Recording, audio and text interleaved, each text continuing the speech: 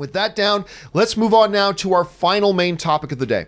And our final main topic today is submitted to us by Brandon Pinchbeck, who writes, "Hey, John and crew. Of all the good stuff we've had from Comic-Con last weekend, my favorite would have to be the Witcher trailer. What are your thoughts on the trailer? Stay classy." All right, Rob, listen. We've been talking for a while about The Witcher. Both, of course, the big news drop that Henry Cavill was going to be playing it, the Netflix series. Of course, it's a celebrated, not just video game series, which is what most people know it as, but it's also a book series, all that kind of stuff. And now the first trailer has dropped, and we didn't have a chance to talk about it yesterday because there was like a million other things to talk about. But Rob, you had a chance to watch this first trailer for The Witcher. Do you think it lives up to the potential and the heights that a lot of us are hoping this thing can be? In a word, yes. I mean, it's lavishly produced. I was talking to Aaron that Henry Cavill looks more jacked than he was in Superman. I love Henry Cavill. I mean, talk about somebody who looks like he can wield a sword. It looks amazing. The characters look amazing. I like the... I don't know exactly the plot, how it all unfurls.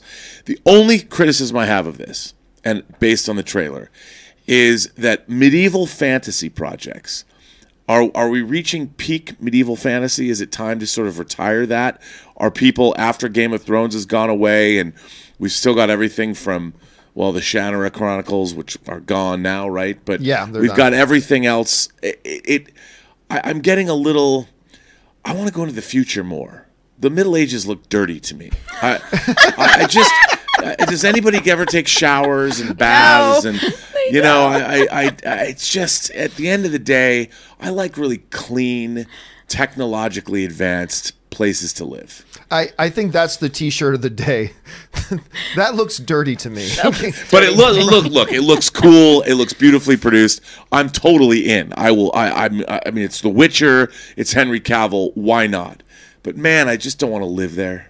Aaron, you had a chance to watch this trailer. What do you think? First of all, Henry Cavill, the addition to this. Do you think this looks appealing to an audience member? Yes, but first of all, I can't stop. I'm totally with Rob on the dirtiness of it all. When we were watching Game of Thrones, Tom would always be like, "Oh my God, wouldn't you love to live in this time?" And have you seen the women on? No, I would not want to. Anyway, I'm intrigued by it. Yes, Henry Cavill looks like he ate himself, and all of his former self went into his biceps. He is massive. He clearly did a lot of work. Given that this does have the video game franchise behind it, I think that the fight scenes are going to... There's an expectation of the fight scenes to be at a really peak level, and I think that they will probably live up to that. I'm sure they put a lot behind it. It looks incredibly expensive, so clearly they've put a lot of money into this.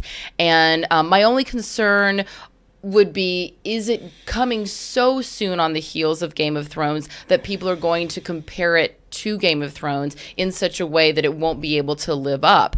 But I'm intrigued. I'm very interested. The one thing I think it's got going for it is that, yeah, on a still image, it looks very similar to Game of Thrones. I think The Witcher's a lot more fantasy than even a Game of Thrones was.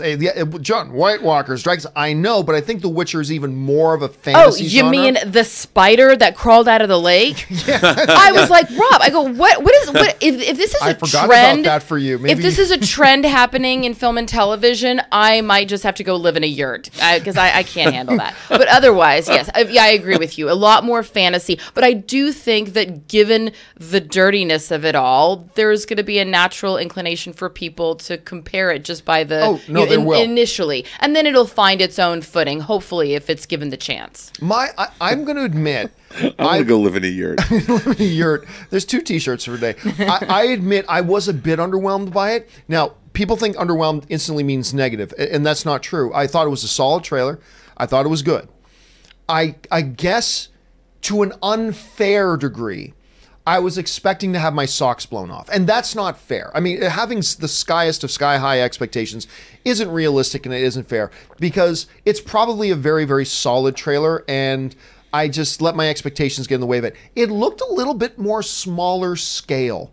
You know what I mean? It felt a little bit like a TBS show as opposed to a more, again, me my problem, because I'm thinking so high expectations, something on a Lord of the Rings scale, you know, almost like a battle at wherever, whether it's Helm's Deep or the thing is, it felt a little bit smaller, a little bit more intimate than I was expecting.